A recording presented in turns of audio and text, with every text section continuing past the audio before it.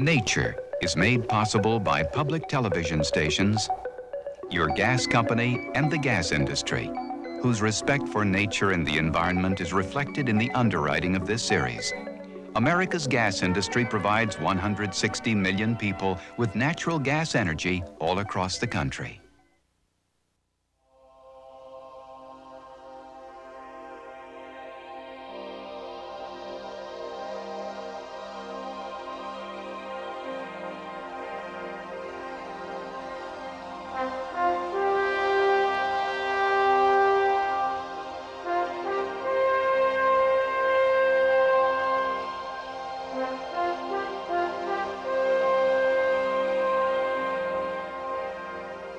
Hi, I'm George Page for Nature.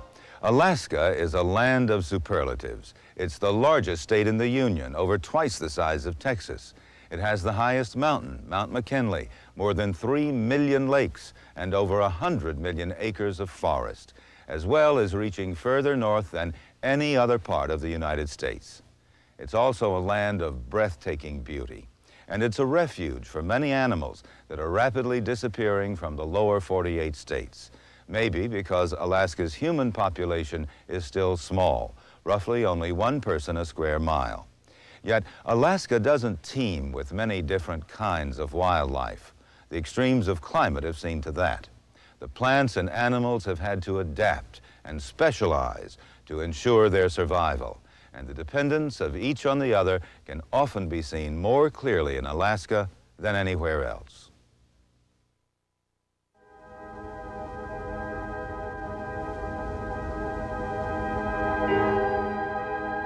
Winter comes abruptly to Alaska, the place the Aleut Indians named Alyeska, the Great Land.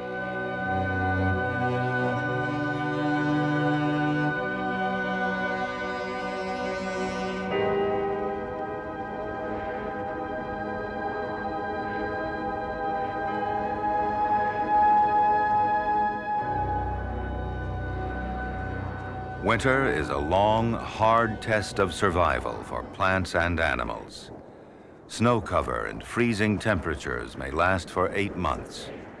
In September, just before winter settles in, moose gather for the rut that decides which bulls sire the next generation.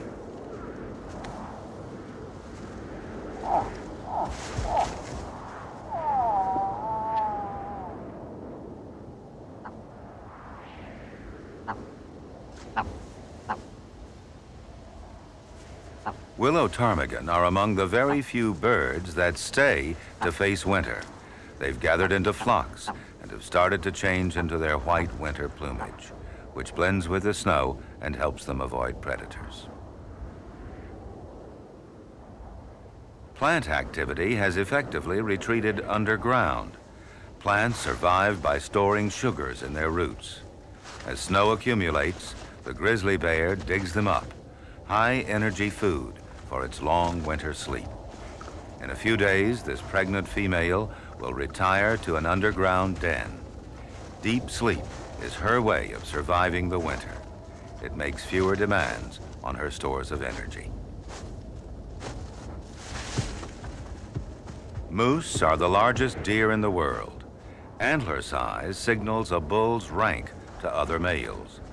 The fittest mature bulls have the largest racks, and this sign of authority is respected by younger bulls.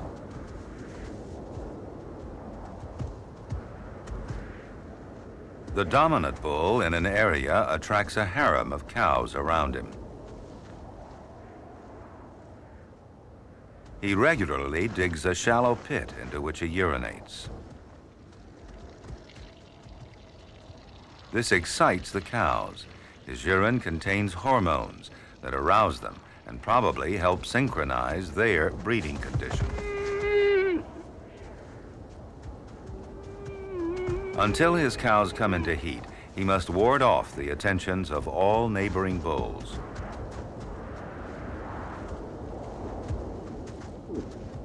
Rival bulls with equally massive antlers pose a serious challenge to his dominance, which is met head-on.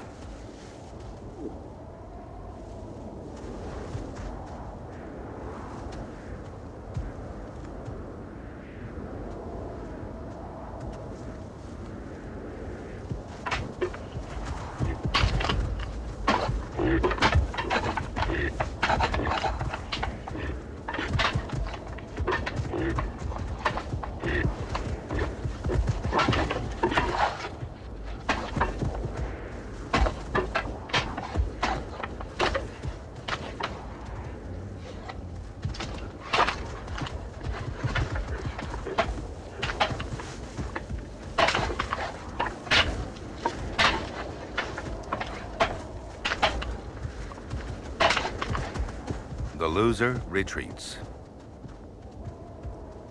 Fights are trials of strength to decide which bull mates with the most cows. The victorious bull cautiously checks the sexual readiness of one of his cows. Inhaling her odor is part of this procedure.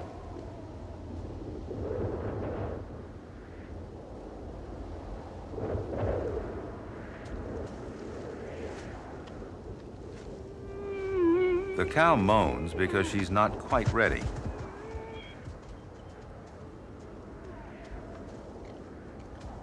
A receptive cow lingers. The bull gently taps her rump with his chin to get her used to his presence. Each cow is in heat for only 24 hours and is mated only once each year. Copulation is over in seconds. Moose live mainly in forested areas. Alaska's spruce forests form part of the vast conifer belt called taiga that circles the world's northern regions. The most extensive, least disturbed forests on Earth, and in Alaska, bounded by some of the most majestic mountains.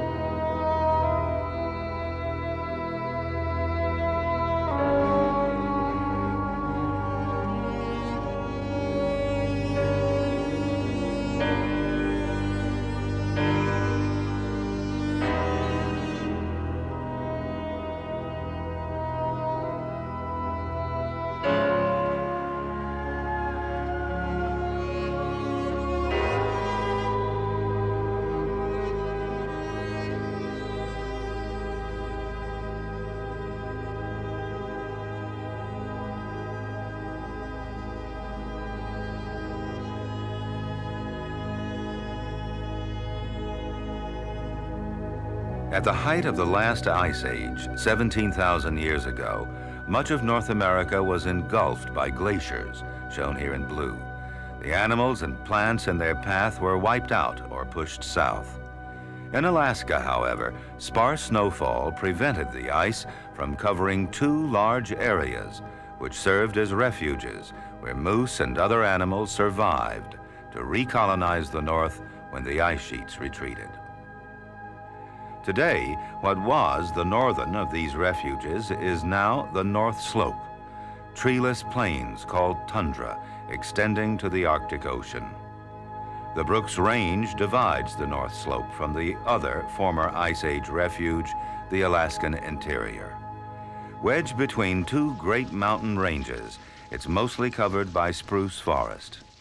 The caribou, like the moose, survived in the unglaciated areas of Alaska. Now, as winter sets in, they migrate south from the North Slope into the relative shelter of the interior forest. Here they are forever on the move in search of food, mainly lichen, which covers the ground in much of the interior.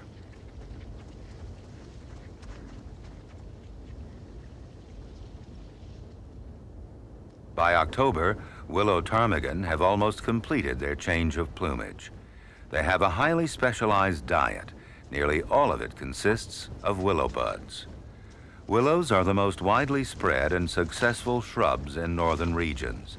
and ptarmigan have adapted to exploit this abundant source of food. They feed mainly on the ground and avoid flying, thus saving energy. They're at home in the snow.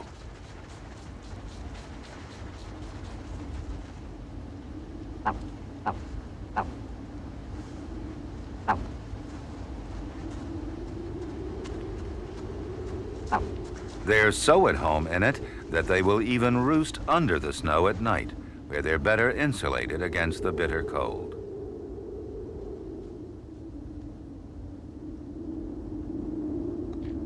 The moose rut is over. The cows are carrying new life. To survive the winter, moose depend on their reserves of accumulated fat. Cows are more likely to survive than bulls. The dominant bulls especially are at risk. They've already drawn heavily on their fat during the exertions of the rut. This bull may have mated with many cows, but this has placed his own survival in doubt. He has no chance of replenishing lost energy reserves until fresh greenery is available again, 8 months from now, at the end of the long Arctic winter.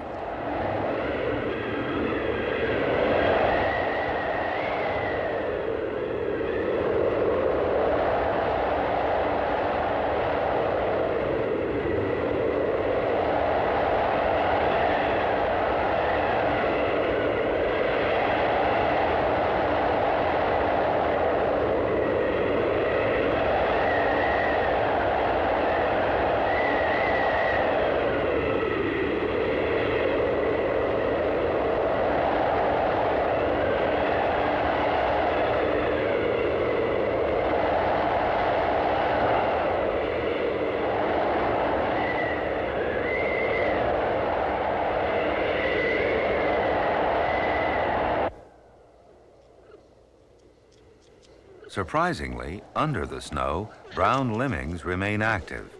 They tunnel through the snow in search of food. The blanket of snow protects them from the driving wind and cold outside, where the air temperature can be 75 degrees below zero. Under the snow, it rarely falls much below freezing. The flower buds of cotton grass provide an important winter food for lemmings. They were produced by the plant before winter and are packed with nutrients.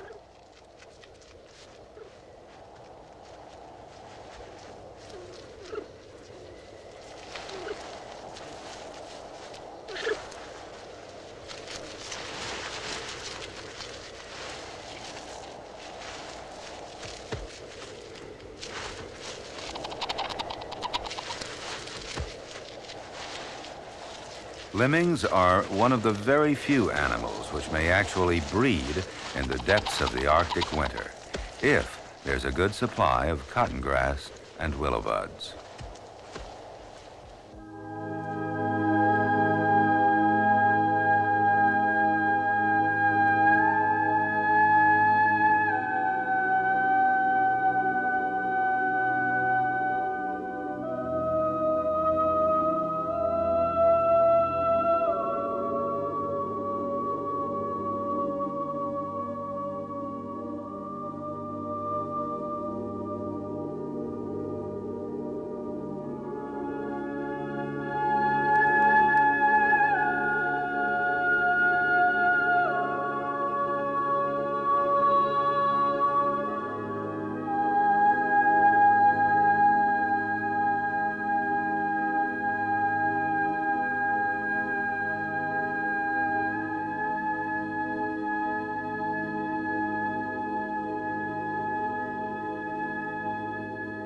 Three weeks later, new life arrives in a nest beneath the snow. Lemmings are prolific breeders, and every 3 to 5 years, their numbers increase dramatically. But a population explosion is quickly followed by a crash, because the lemmings' dwindling food supply cannot support them in such numbers. Some, however, always survive to raise a new generation under the snow.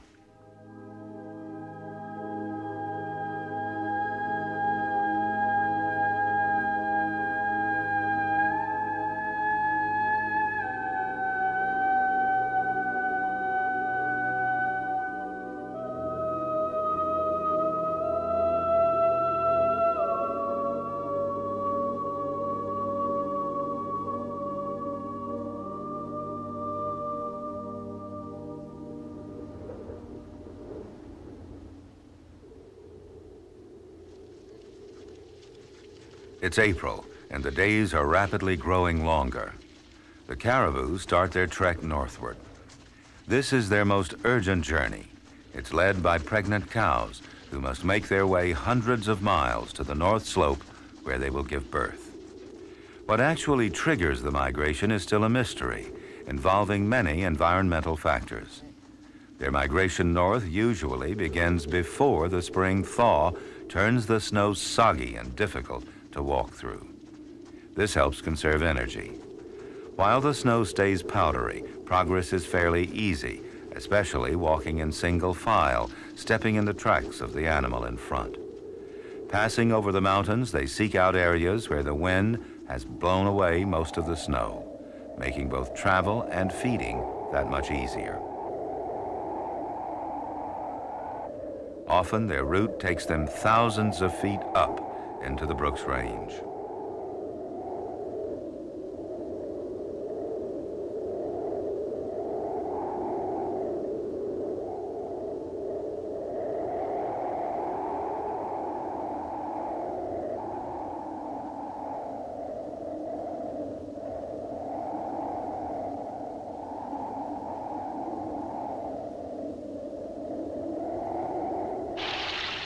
The warmth of spring gradually releases the land from snow.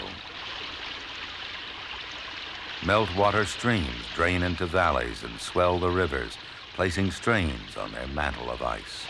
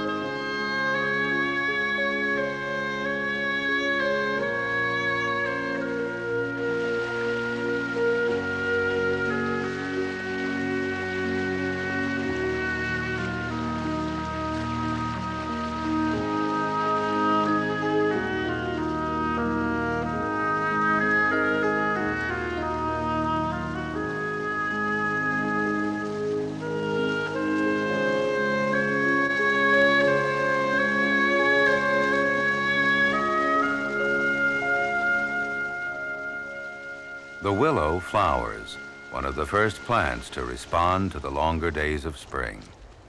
Willow ptarmigan are still feeding on willows, but now they prefer the catkins, which contain more sugar than the buds. The winter flocks of ptarmigan have disbanded. Now each male establishes and proclaims his territory.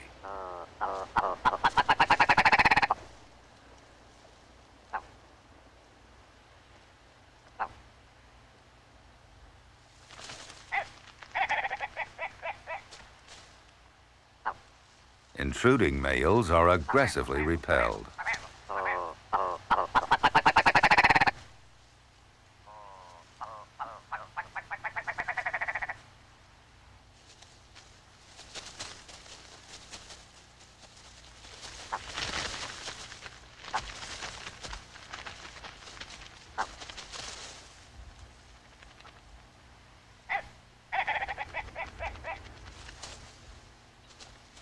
The winning male returns to his mate.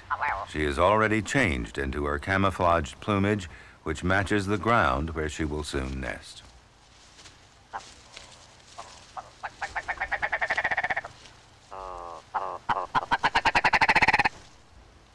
The male stays conspicuous for longer, which helps advertise his presence to rivals.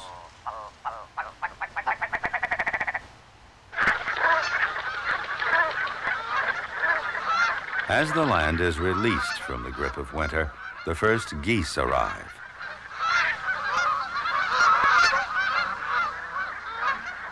They spearhead a massive influx of migrants that come to breed here.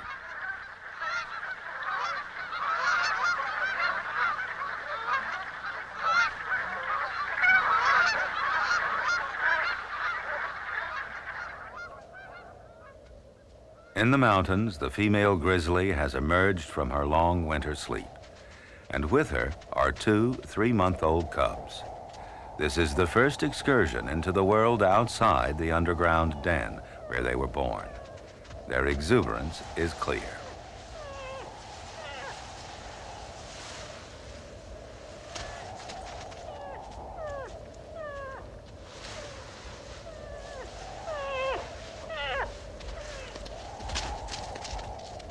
Grizzlies eat almost anything. Their diet changes with the seasons as different food becomes available. In early spring, there are succulent roots to feed on.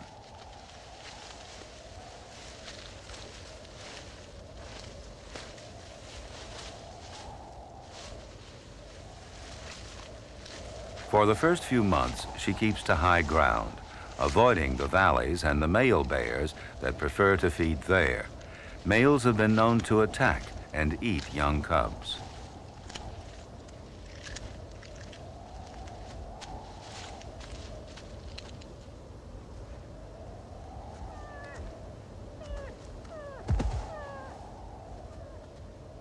She's an extremely attentive mother.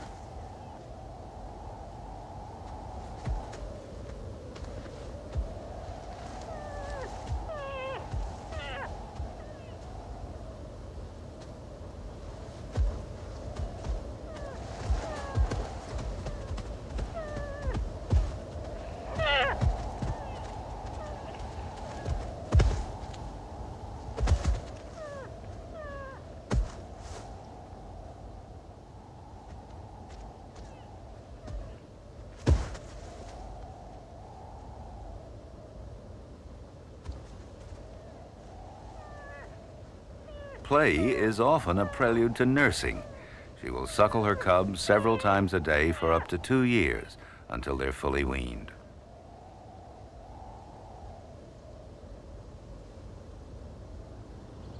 In the valleys, a mass of fresh greenery appears in early summer. The cow moose gave birth to her twin calves just as the young leaves began to open.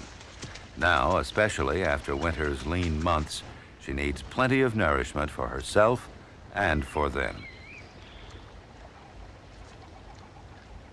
She browses mostly on leaves.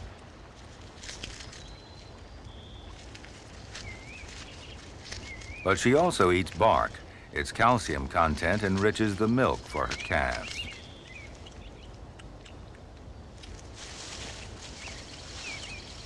Plants make the sun's energy edible. All plant eaters depend on this. Northern plants have a very short 3-month growing season, and the moose have had to adapt to it. They must eat constantly, not only to supply their daily energy needs, but also to replenish their fat reserves. What they consume in this short time will sustain them for the whole year.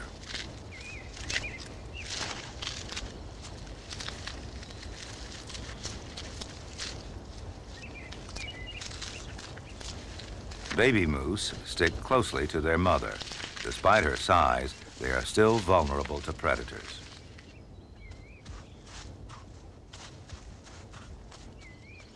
Many of them are killed by grizzlies. This male will eat everything except the skin and hooves.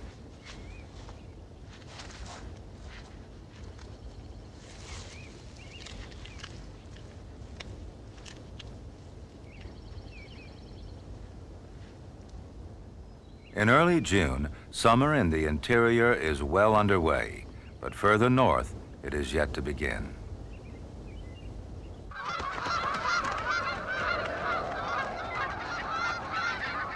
The geese are nearing the end of their journey from the south. Flying between peaks of up to 9,000 feet, they cross the Great Barrier of the Brooks Range. 700 miles long and 50 miles wide, it divides the Alaskan interior from the North Slope. The geese have come to their tundra nesting grounds, braving the spring snowfall, from as far away as Mexico. They're drawn by the promise of abundant summer grazing and must hatch their young in time to take advantage of it. These white-fronted geese mated during their journey, so the females are ready to lay within a week of arrival. But everything is governed by the unpredictable weather. While there's snow on the ground, she can't nest. The longer she has to wait, the fewer eggs she'll lay. And in a bad year, she might not lay at all.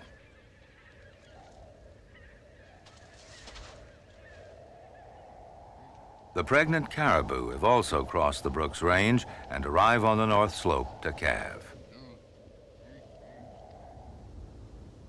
After snowmelt, much of the North Slope is a vast waterlogged plain. A foot or so below the surface, the ground is permanently frozen, permafrost. As hard as concrete, it extends to depths of up to 2,000 feet. The shallow soil layer cracks as it thaws and refreezes each year. Meltwater cannot drain through the permafrost and collects in countless ponds and lakes. All this shallow water is of great importance to one tiny life form. Billions of mosquito larvae have hatched from eggs that survived winter frozen under the snow and ice.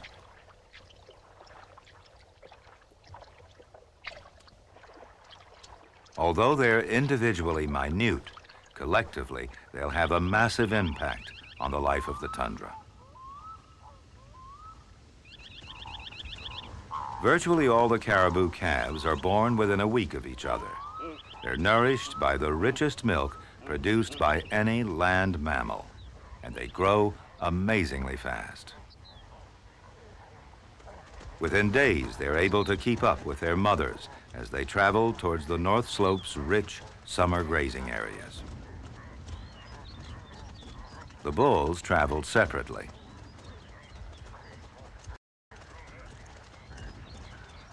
But now they all come together to feed during the long daylight hours. With only about 3 months to complete their life cycle, tundra plants grow very quickly, even on soil chilled by the underlying permafrost. Their rapid growth is possible because in the summer, the sun never sets.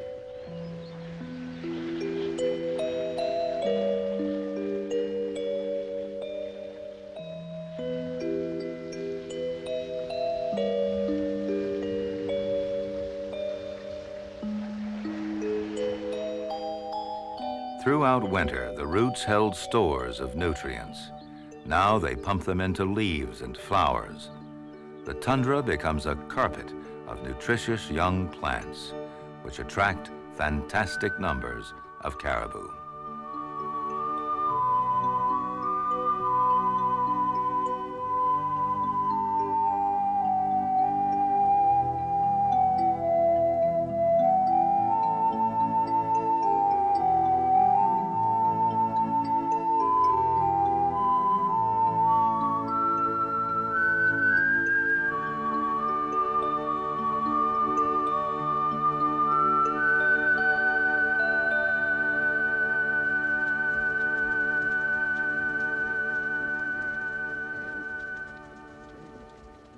As many as 200,000 mass on the North Slope in one of the greatest natural concentrations of grazing animals in the world.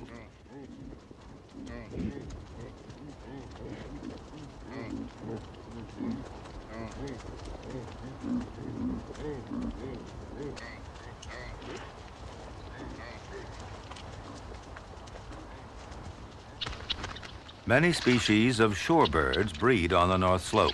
They all migrate thousands of miles to do so. When they're nesting in the open tundra, they must be well concealed from predators.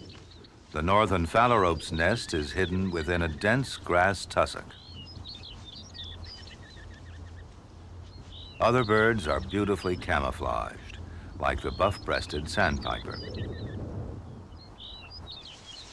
To avoid attracting predators, the semi-palmated sandpiper warily walks to her nest instead of flying.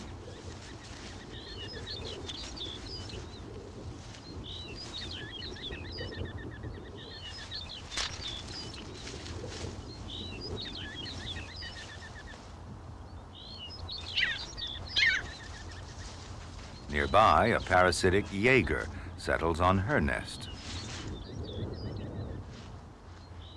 Parasitic Jaegers prey mainly on the eggs and chicks of other birds. They are bold and conspicuous predators of the tundra. On one warm day in late June, in ponds all over the tundra, adult mosquitoes start forcing their way through the water surface. The North Slope becomes a vast mosquito hatchery.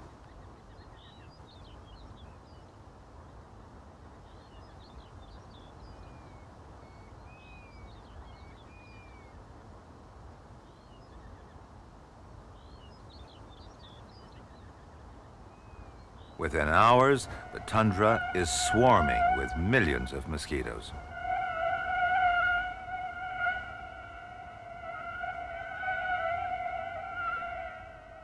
As mosquitoes take to the wing, thousands of shorebirds are hatching. Their breeding is perfectly timed so that the eggs hatch just when the first swarms of adult insects emerge.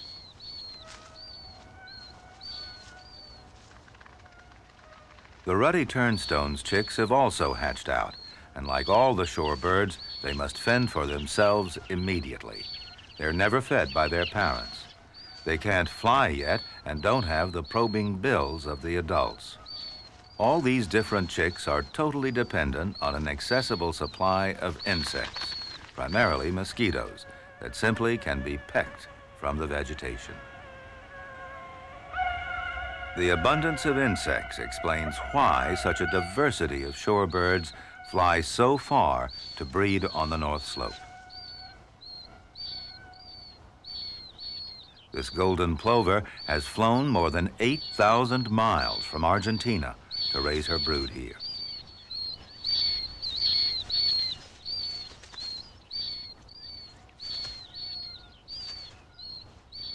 While her chicks are wandering around looking for food, they're vulnerable to predators, like this parasitic Jaeger. The male does all the hunting for his mate and the newly hatched chick. On returning to the nest, he regurgitates the prey whole.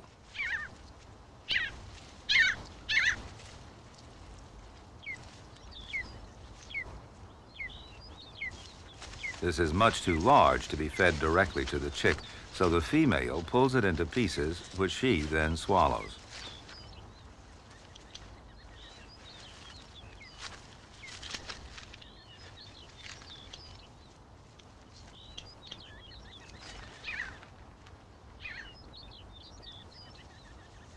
Later, she coughs up the half-digested pieces whenever the chick becomes hungry.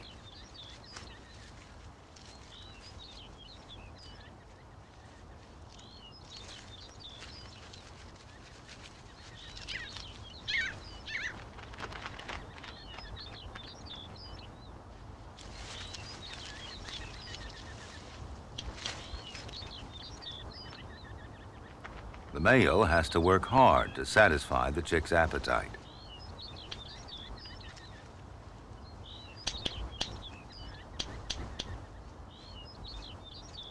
But eating is hard work too. This is the territory of the rough-legged hawk.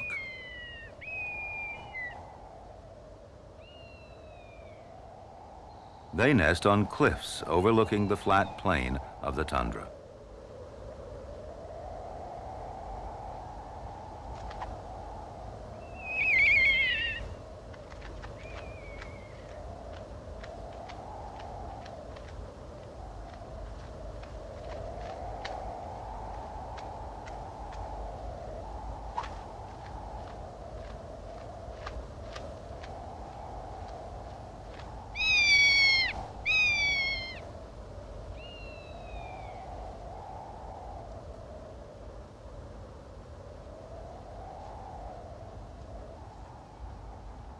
The female alights on her eyrie and shades her young chicks from the heat of the midsummer sun.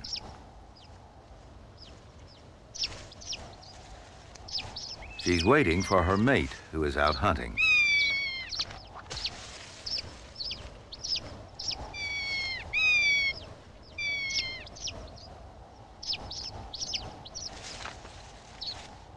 He leaves the prey and resumes the search for food. The female divides it among her chicks. Rough-legged hawks sometimes catch young birds, but they hunt mainly for lemmings and voles.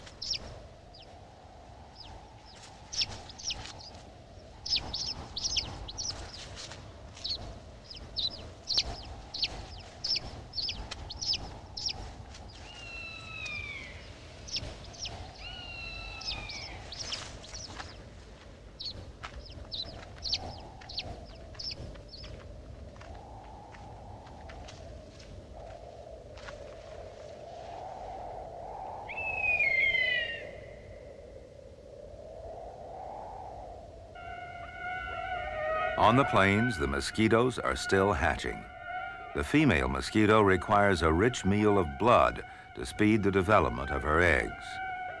On warm, still days, mosquitoes swarm, and with no wind to prevent them, they settle on the caribou, which close ranks and head off to seek relief from the intolerable irritation of thousands of bites.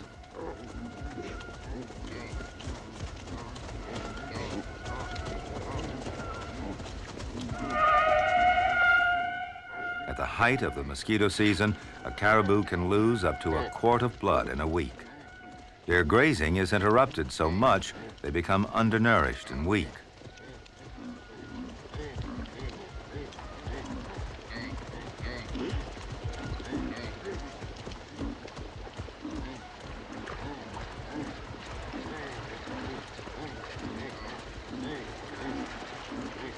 The mosquitoes drive the caribou to the shores of the Arctic Ocean.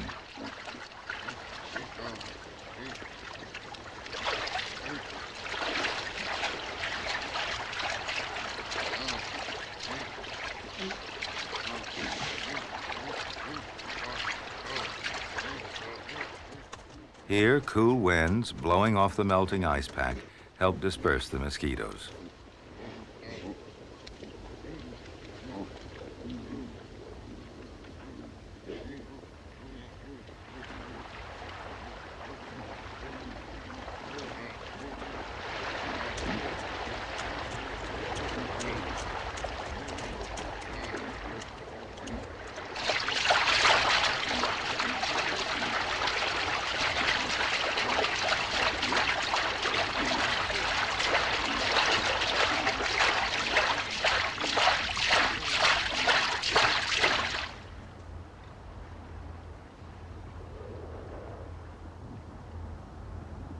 In extreme cases, the caribou are forced offshore, right into the sea, to seek relief.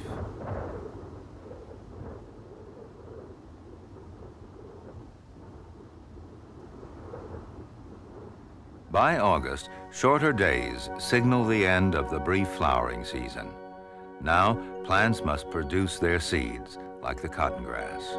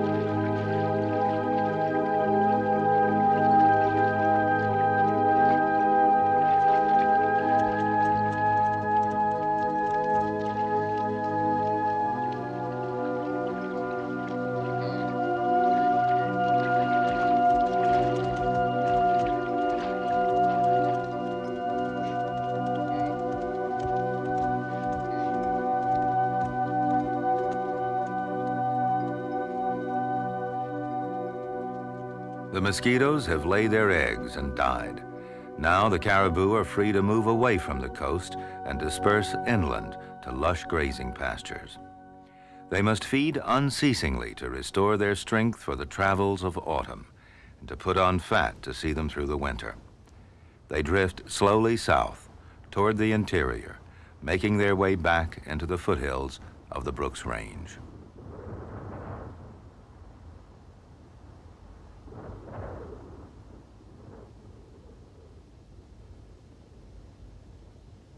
With the arrival of autumn on the North Slope, most of the animals have left. The green of summer disappears as plants draw nutrients from their leaves and store them in roots. The tundra flushes with color.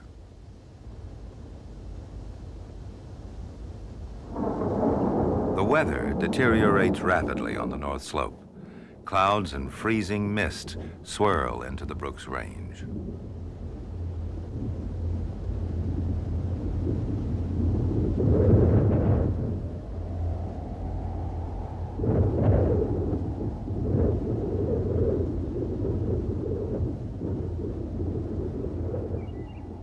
For a short while, the mountains will shelter the interior from the onset of winter.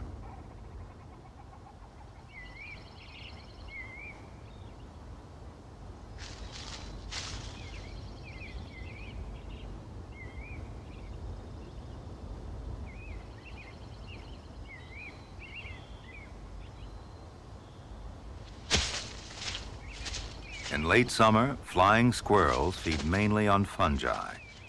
Under the forest floor, truffles are fruiting. These fungi are related to the prized European truffles, but they're not nearly so tasty to humans. Because they're underground, they can't disperse their spores into the air, but they give off a distinctive scent, irresistible to the flying squirrel. The squirrel digests the truffle and later excretes the spores.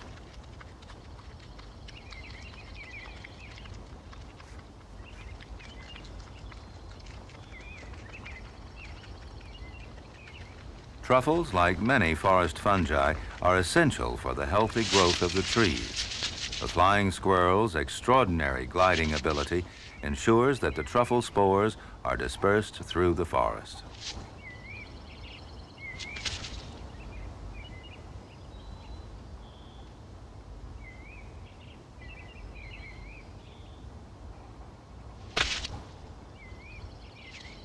In this way, the flying squirrel helps maintain the health of the forest upon which its own survival depends.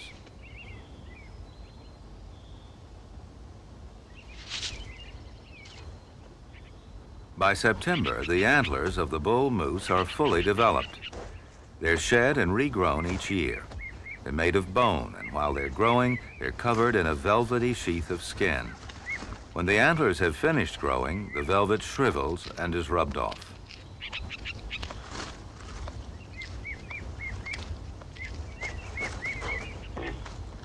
Two bulls spar half-heartedly, practicing for the serious rutting duels which begin in autumn.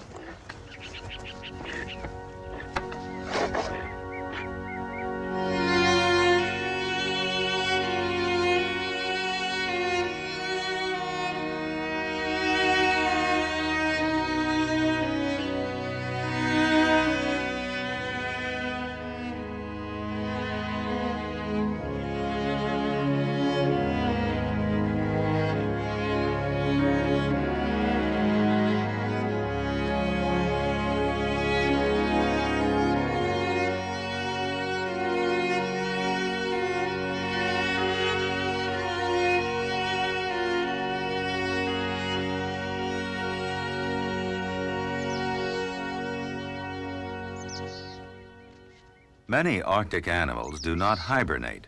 Those which remain active in winter must store enough food to see them through. The red squirrel sets about it with feverish urgency.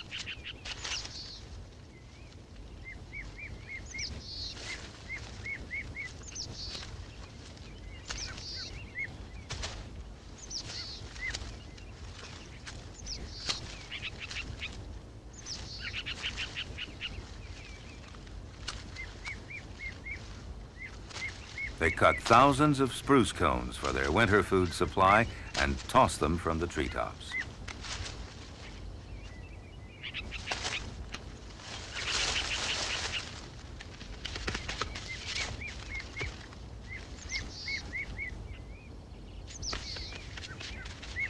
The cones are full of ripe seeds and are stockpiled in a network of underground chambers where the squirrels live during the winter.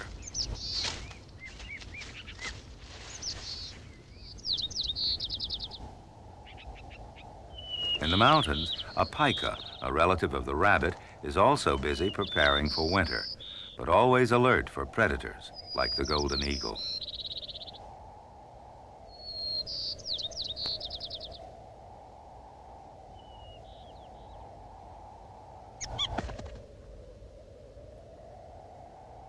Once the danger is past, the pika can get on with cutting grasses and herbs again.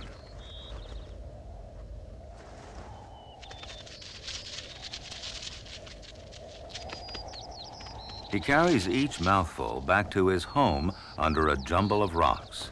Here he stacks the cuttings in loose piles. He must gather enough winter fodder to last about 8 months. He turns his harvest to dry it in the sun and then stores it deep inside the rock pile. The snow line creeps inexorably down the mountains as autumn progresses. The grizzly bear scours the hillside looking for food. Since their emergence in spring, her cubs have greatly increased in size and have grown a thick winter coat. They will sleep with her in the den this winter before leaving next year to fend for themselves. Berries are essential for the grizzly because they're rich in sugars that can easily be converted into layers of fat.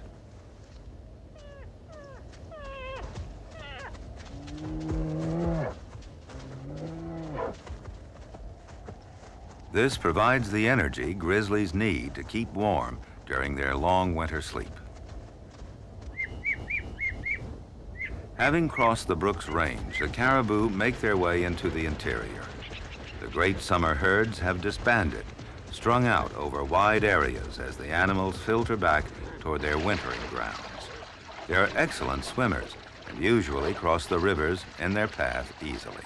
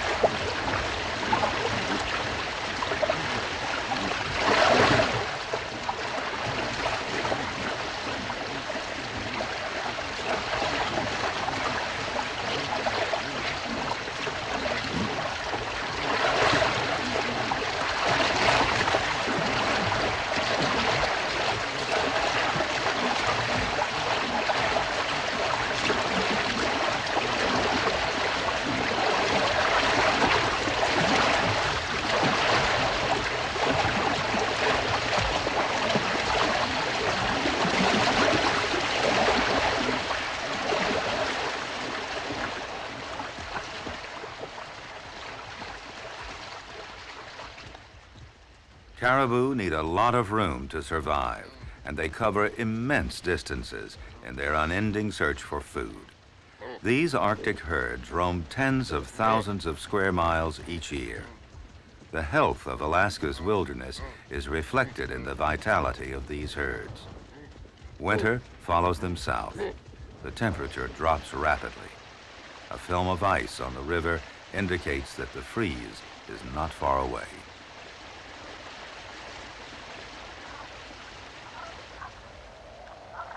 In October, thousands of waterfowl, such as these brant geese, stop over at sheltered coastal areas of southern Alaska after leaving their tundra nesting grounds.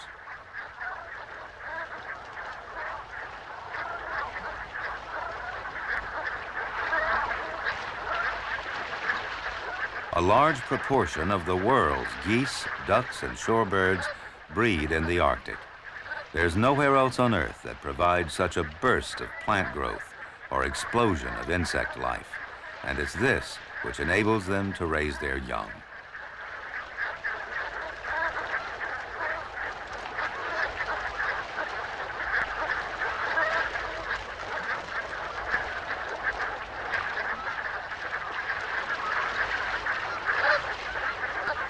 The Arctic is a land of stark contrast. We tend to think of it, locked as it is in an icy embrace for up to 8 months a year, as barren and forbidding. Yet it supports an amazing abundance of wildlife. Only the extraordinary productivity of the brief Arctic summer makes this possible. Bathed in almost continual sunlight, plants and insects are able to crowd a whole season of growth and reproduction into a few weeks' time.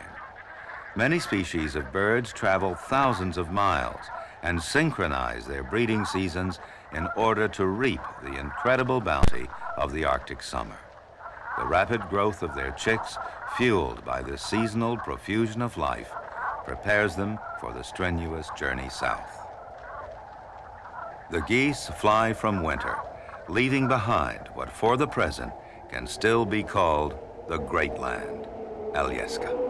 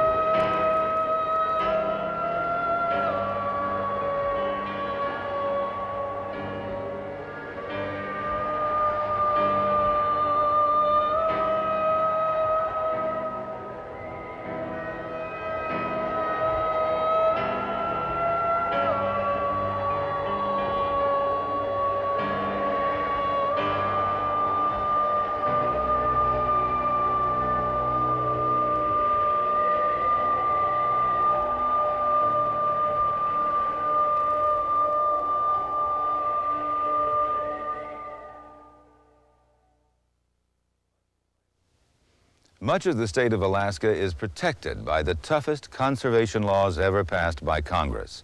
But as well as being America's greatest wilderness area, Alaska also represents the last frontier, a land of great natural resources beckoning to the prospector, large and small. Some mistakes have already been made, some ecosystems damaged. But we're slowly learning about the interrelationships that operate in this delicate web of life. And yet, we need more knowledge and the will of the people before we can be sure that it's possible to harness the potential of the land without destroying this great northern wilderness. I'm George Page for Nature.